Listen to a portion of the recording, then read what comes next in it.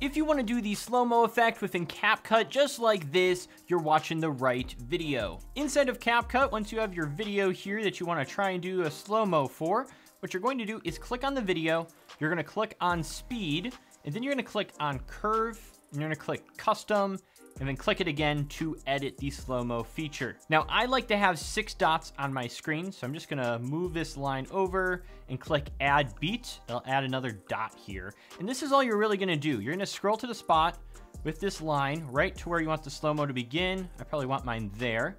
And I'm gonna take this one and bring it down lower. So as you move it down, raising these dots will increase the speed, lowering the dots will lower the speed. So what I wanna do is have it low right to about here.